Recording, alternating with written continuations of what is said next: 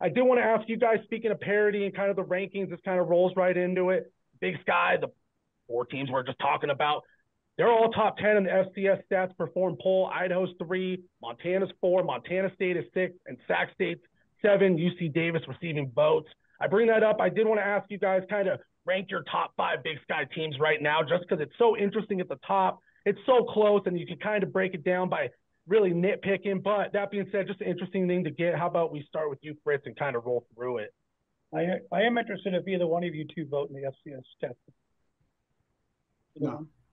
I used to vote when I was at the Missoulian, and then I don't anymore, and I don't miss it. But I did vote. I'd had just based on who beat who. UM beat Idaho, beat MSU, and then MSU Sac State, and so did Idaho. So those are my top 4. Grizz, Vandals, Bobcats, Hornets. Subject to change, obviously, because there's 3 weeks left. For number 5, I'll go with the Sheep because it's my favorite road trip. There you go. Fair point. How about you, Ian? Yeah, I mean, right now I have Idaho on top. I know Montana beat them a couple weeks ago, but right after Idaho, I've got Montana State. I don't dock them too much. Now they dropped a little bit because they just lost in the poll. And then Montana was really right behind Montana State. And I got Sac State after then. And then I'm going to round it out with UC Davis, like we just talked about. They're kind of that last team I think might be able to make a playoff run, even though not super likely. But I'm going to go with them to round out my top 5.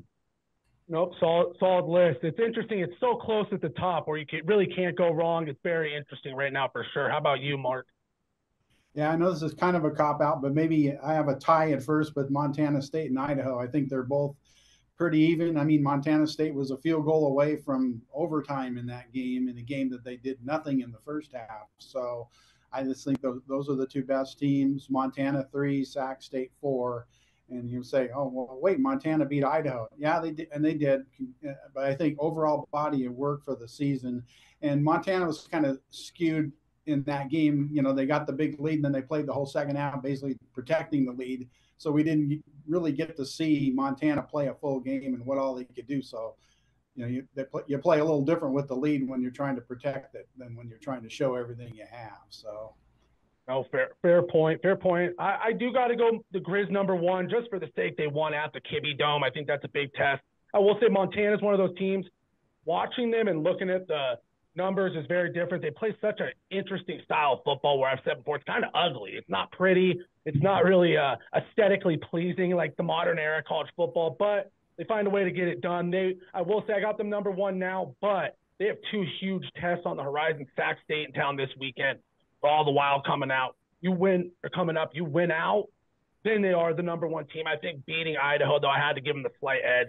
But if you go off pure talent and kind of the firepower of it all, it's easy to go with Idaho or Montana State 1. Right now, I got Idaho number 2. They beat Montana State.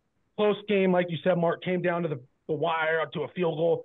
That being said, I think the Vandals showed a little bit more in that one.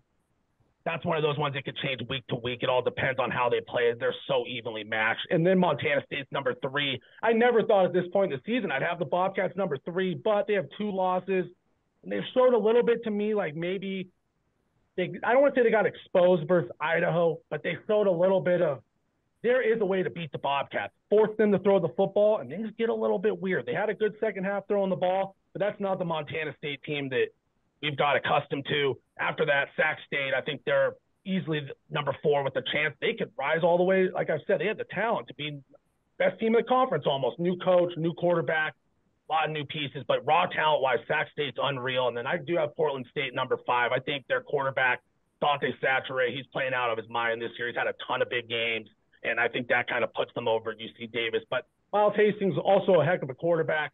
A lot of great QB play in this league. Like I said, they play this week, so we'll kind of figure that one out. UC Davis was my honorable mention, but